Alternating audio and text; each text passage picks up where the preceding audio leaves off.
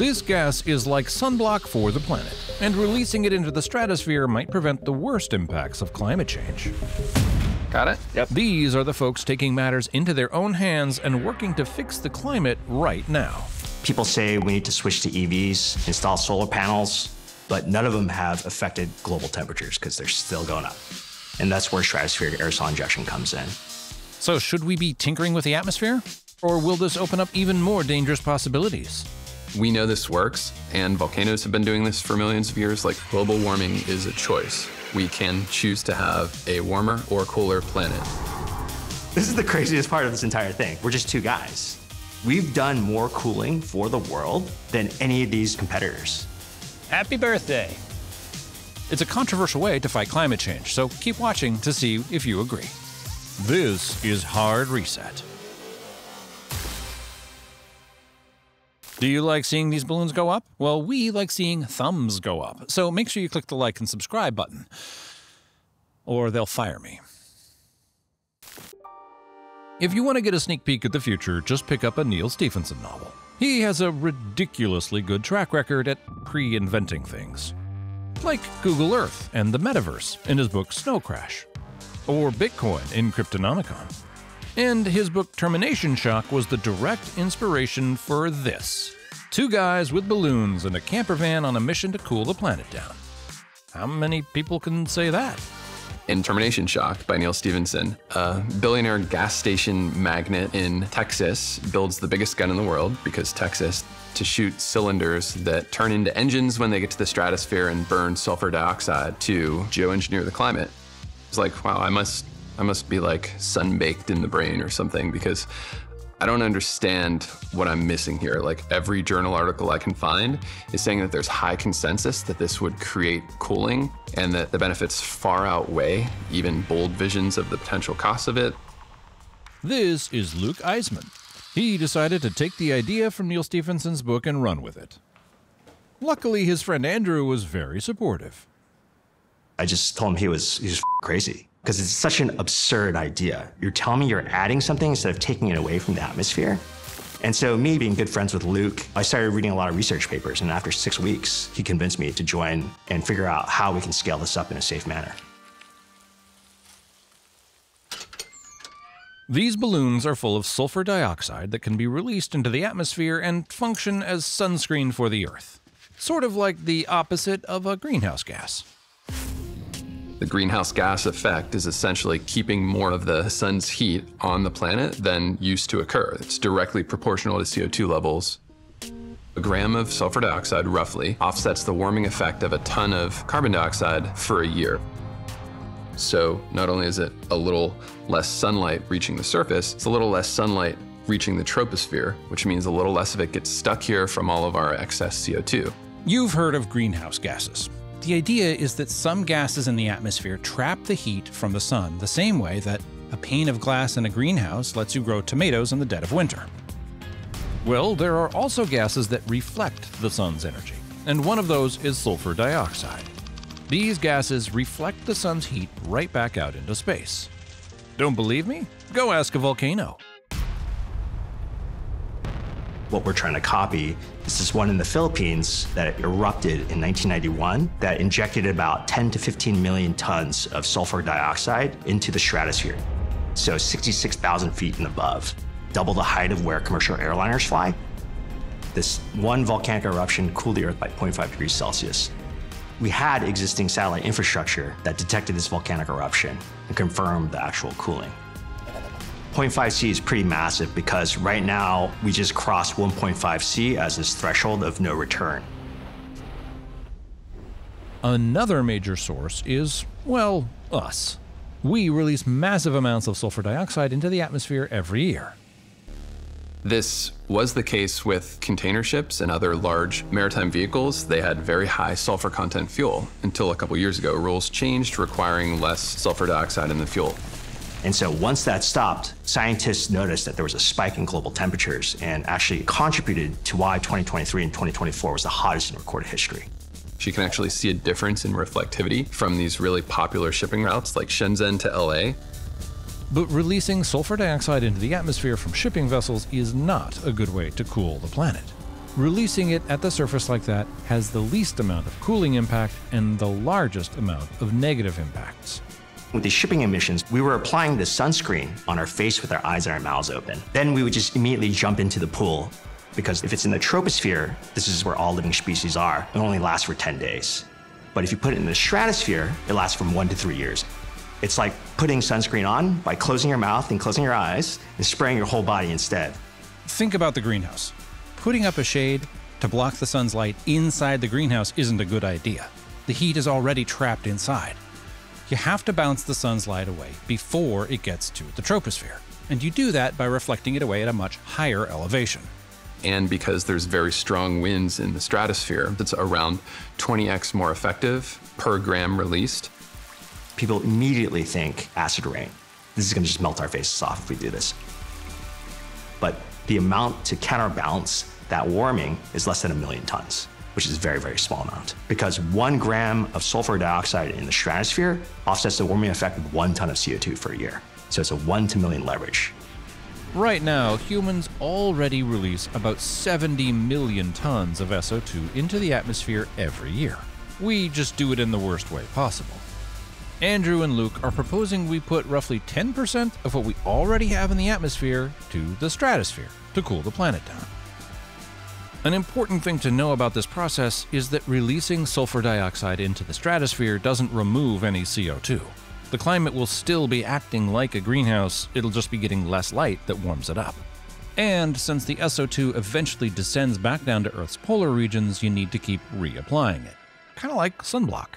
So how do you go about hacking the climate? Getting sulfur dioxide to the stratosphere is actually really simple. Like, you don't need an airplane or a rocket. You can just do it in a van with some balloons. These balloons are filled with a mixture of sulfur dioxide and hydrogen. Yes, hydrogen, the explodey gas. Hydrogen obviously is more buoyant than helium, but it's also a little bit more explosive, like a lot more explosive. How do you manage to mitigate the safety things on that? It goes up, so that helps. Some friends a couple years ago had remote-controlled little battle balloons with a like toaster wire, a nichrome wire on the front of them in hydrogen. We did a test for it at my warehouse, and that was pure hydrogen. Since then, I haven't really been as scared of it as I was before. It's just like a little flare-up. Did your eyebrows ever grow back, or? Also, one thing to note is that these balloons are made of latex and they're biodegradable. All right, this weighs 1.525. Most of the work here is measuring and monitoring. Yeah, so 15 grams. Each balloon is measured to make sure it has the right amount of sulfur dioxide. Attach it like so.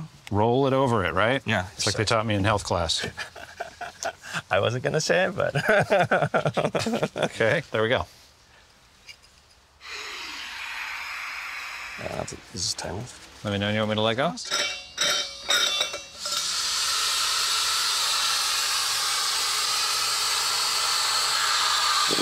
It's like the white sphere from The Prisoner. It's gonna chase us down if we try to leave the village.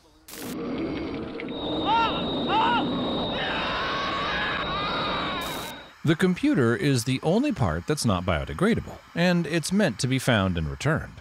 And so then we'll be tracking that balloon going up into the stratosphere via telemetry, and you'll see it on our laptops and our screens.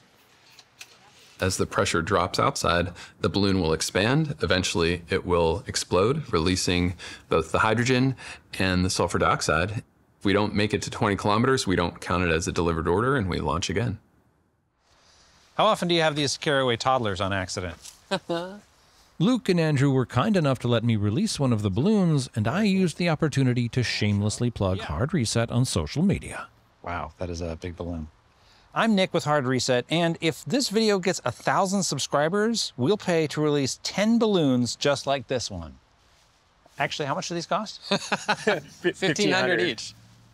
I'm Nick from Hard Reset, and if this video gets 1,000 subscribers, we'll pay to release one of these balloons.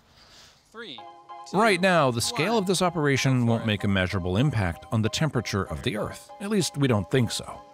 We're launching about 10 balloons per month. Right now is where we're at. How many balloons do we need? That's the billion-dollar question, actually.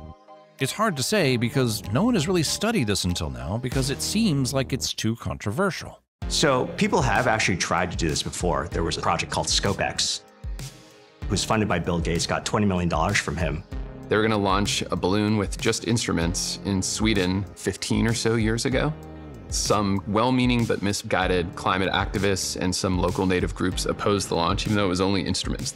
Just last year, ScopeX officially was canceled, having released 0 particles with all that money. But is it really controversial? I mean, this article from the New York Times makes it sound like NOAA is actively trying to hunt down people who might be trying to geoengineer the planet. No, I don't mean NOAA, the guy who couldn't fit dinosaurs on his boat. I mean NOAA, the National Oceanic and Atmospheric Administration. Anyway, in reality, the folks at NOAA and Make Sunsets are in open communication with each other. That article sounds very adversarial for no reason at all. Like, NOAA has built this team that is spending currently roughly $1 million per year to detect stratospheric aerosol injection deployments. The only people who are doing that is us. One of the main scientists that were referenced in that story, we've been talking to that guy for the past 2 years. We share a lot of data with him. Yeah, we've maybe a little too much leaned into this cowboy renegade image. One of our customers and investors was like, wait, I didn't realize this is legal. It is depressingly large amounts of SO2 that you can emit before you even come close to touching any EPA stuff. Occasionally some crazy conspiracy theorists will email us. But yeah, people are concerned about weird stuff in the sky. I get it. We strategically chose to be as open as possible. If you go on our blog right now, we share how much money we have in the bank, what our sales are, what we failed at, what we succeeded at, and what we're working on next month. No one really seems to doubt the effectiveness of this technique, and no one denies there might be downsides. The real controversy is a bit more nuanced than that, but more on that later. For now, the question I keep coming back to is whether it's better to do nothing and be blameless for whatever happens, or to do something and accept the consequences of an imperfect solution. I don't think there's a moral difference between action and inaction. Like, it's just a false sense of lack of agency, I think, is what it boils down to. It's our fault either way. 2.3 average Americans' lifetime emissions mean that an extra person is going to die from direct heat-related causes between now and 2100. So that's blood, not literally on our hands, but figuratively. This is a hard reset for climate change in the sense that the climate theater that we've been acting out for the past 30 plus years has not been working. Literally, Mother Nature already showed it to us. We have to copy it. We have to try it at least once. Then the people can decide if this is something we want to do in the long term. We've asked scientists how much of this we need to do. We may need to do this up to 0.1 or even 0.2 C, and then shut it off for a couple of years to be able to show a measurable impact. Luckily, there are balloons that NASA already launches that have a payload of 1 ton. So about the weight of a small subcompact car. To counteract that warming that we put into the atmosphere 2 years ago, we only need 38,000 tons of SO2. So that's 38,000 really, really big balloons, but you can see how this can scale very quickly. That's a surprisingly attainable goal, but it might require something fancier than balloons. Balloons are the right MVP, the minimum viable product for us. The 2 lead academics in this field have written extensively about how we need to spend 10 years and $20 billion to build a custom high-altitude aircraft that can deliver a huge quantity, like 10 or 20 tons, maybe even more, of sulfur dioxide per launch to the stratosphere. That's an adventure I'm ready to have. You know, somebody who can ensure that we're allowed to fly those is a customer. So it's doable, but would we want to do it?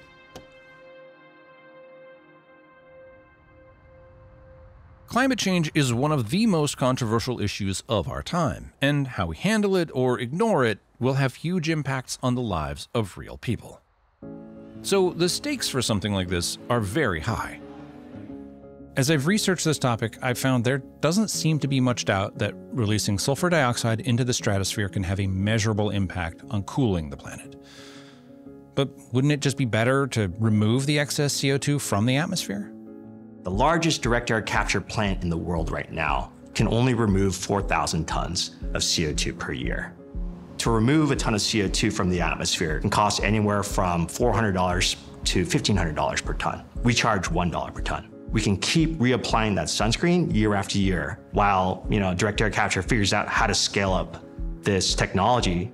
Stratospheric sulfur dioxide injection is not a risk-free activity. There are potential impacts, like how will this impact weather patterns? How will shading the planet impact plant growth? Will it impact the ozone layer? We don't have good answers to those questions because we haven't studied it much. But the research that we do have shows those potential impacts are probably much smaller than the impact of unmitigated climate change. So here's the real question. If we started cooling the planet with sulfur dioxide, would that just encourage humanity to keep pumping out more CO2 because we were masking the impacts?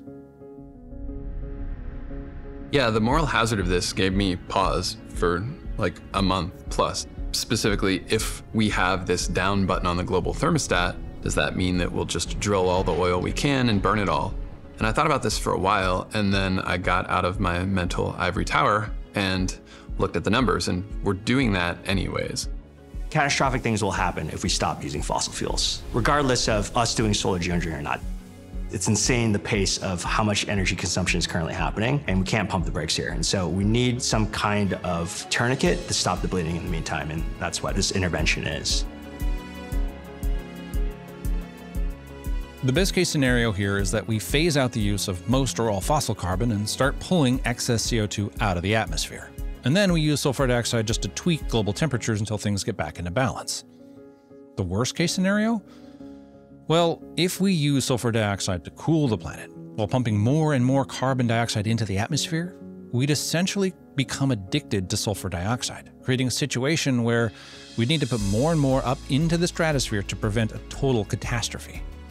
If we all of a sudden stop using stratospheric aerosol injection as we're still building up the CO2 levels, there's this other term called termination shock. This is us, and there's a shade. All of a sudden, we remove that shade very quickly. Then you'll feel the full force of that heat. And so that's a big risk as well. But we don't have any other option. We cannot get off this bus. Reality rarely veers into a worst or best case scenario. We live in a messier middle ground. But that means we're going to need to make compromises as we build the future. It's likely that sulfur dioxide injection is something we're going to need to use or at least understand if we want to make it to the next level of the game. Thanks for watching Hard Reset. If you want to see more of our episodes about people who are building a better future, make sure you click the subscribe button and the like button right there. I'm going to go back to building Legos.